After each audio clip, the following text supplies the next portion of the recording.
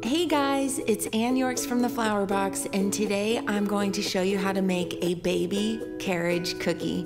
These cookies are perfect for any baby shower celebration or maybe a gift to somebody that just had a baby. If you already have our baby cookie decorating kit, this cookie would fit in really well with those cookie designs. So today I'm going to show you 3 ways how to make this carriage. 2 of them have wet on wet techniques, and the 3rd one I'm going to show you a beautiful basket weave technique. So let's cookie it up. I love the shape of this cutter. It's a redesign from Ann Clark cookie cutters.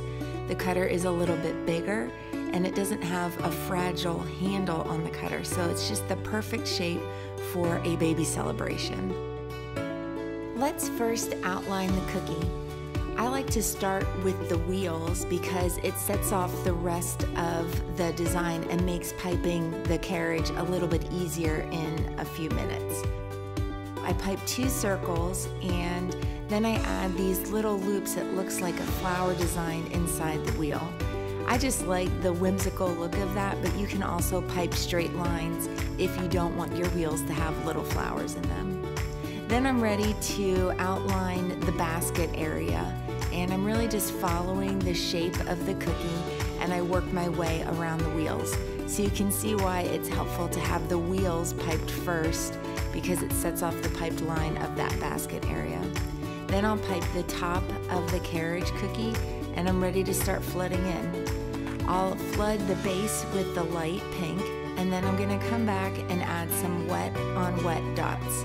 And I'm just spacing these out evenly. I usually like to start in the middle because that also helps with my spacing as well.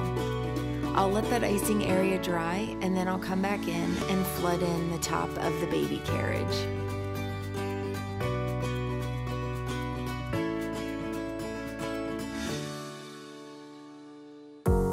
Now that the cookie's dried, we're ready to add some details. I'm going to pipe a couple lines to make the top of the carriage look like it's an accordion, that it could be folded back if it wanted to, but right now it's up just to add some shade to the baby. And after I pipe those lines, I want to add some frills just to make this cookie look nice and delicate and sweet for the baby theme. So I have a tip number 1 on my icing bag, and I'm piping just little scallops along the edge of those white lines, and that just adds such a pretty and simple detail to the cookie.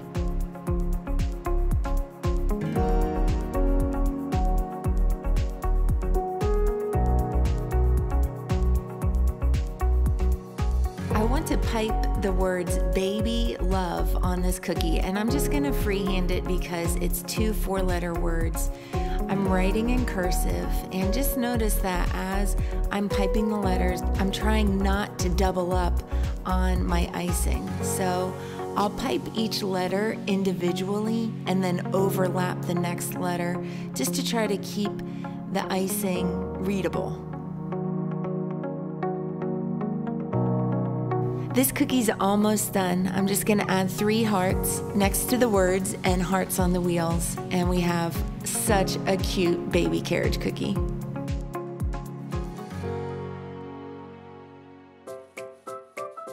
Let me show you a trick to getting those wheels consistent from cookie to cookie. So if you're not comfortable freehanding those circles, you can always use a yellow marker and trace a coupler onto the cookie, and that just happens to be the perfect shape for the wheel. So I just use those little yellow lines as a guide to pipe the circles, and then I'm ready to go in and add my little flower design. And it's just such a great way to keep those wheels the same size from cookie to cookie. So now we're gonna outline the carriage again in the same way. We're just gonna work around those wheels and follow the shape of the cookie to set those outlines. I'm going to show you one more wet on wet design. So I'm flooding in the base with that darker pink. And now I'm going to add some flooded lines. I'm using the pastel, sky blue, and the white. So this is my flood icing. and I've piped those lines, and then I'm ready to go in and just marble those lines a little bit with the tip of my scribe. So I'm just running my scribe through those lines. And before I'm done with this wet on wet design, I'm going to add some wet on wet dots just to clean up and add a little bit more interest to the base of those scribed lines. That just looks really cool, and it's awesome once that cookie is dried and flooded in. You really don't need to do that much more work because the design is already interesting. So this is a great quick technique if you're looking for an accent cookie for your baby cookie celebration. Now I'm going to pipe the lines on the top of the carriage, and if you get any little icing pops once in a while, I get that maybe I'm not squeezing too hard, or maybe there's an air bubble in the bag. You can always touch your tip back into where the icing pop happened and just patch that line. And we're almost done with this cookie. I'm just adding those teeny tiny little scallops. I'm using super light hand pressure as I just bump my way down the line and add that fun detail. Now I'm going to show you my third and maybe my favorite design of this set. This one isn't necessarily more difficult, but it is a little bit more time consuming because we're going to do the basket weave. So first I'm going to just outline the top of the cookie and get those details on there. And now I'm going to focus on creating this beautiful texture on the carriage. So I like to actually outline the carriage again. That just sets off the area that I know I want to fit the basket weave in. And I'm going to pipe double vertical lines across the cookie, just trying to space them evenly. This is the start of the basket weave. I'm still using tip number 2, and I'm trying to space my lines out a little bit so that I don't have a super tight basket weave. It'll save me a little time if the basket weave has a little bit of a wider spacing to it.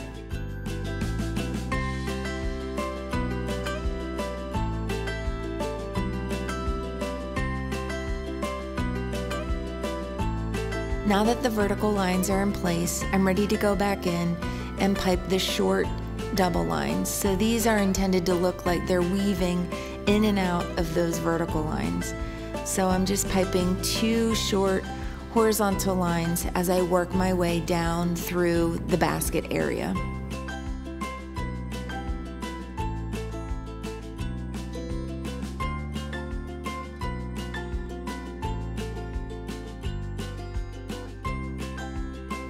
When you get to a section that just has a little bit of a weird shape to it, you can just wiggle in those lines as best as you can, just to give the illusion that the basket weave is throughout the entire area.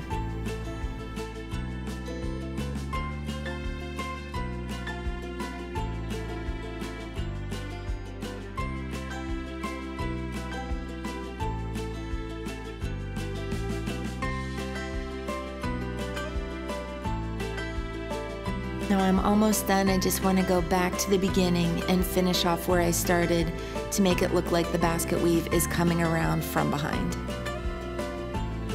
I'm going to add the 2 hearts on the wheels, and this beautiful baby carriage is ready to go. Thank you so much for watching this cookie tutorial. I hope you enjoyed learning 3 different ways on how to make a baby carriage cookie. If you haven't already checked out our baby cookie decorating kit, this cookie would complement that kit so nicely. You can check it all out on flowerbox.com. As always, happy decorating!